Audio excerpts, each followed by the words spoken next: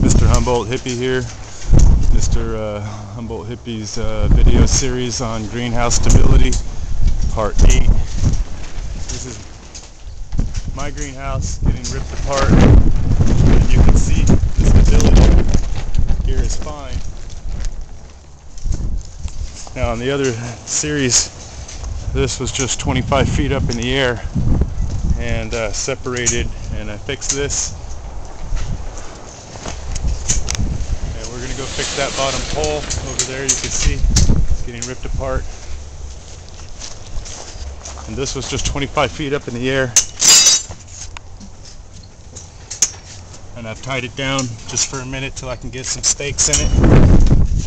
And you can see that this whole gouge right here, this is about 4.5, 5 feet in the air. This metal bottom pole was up on this, and this was all up in the air. So stabilized this, and now I brought some baling wire, rebar, hammer, some cutters. We're going to make this happen.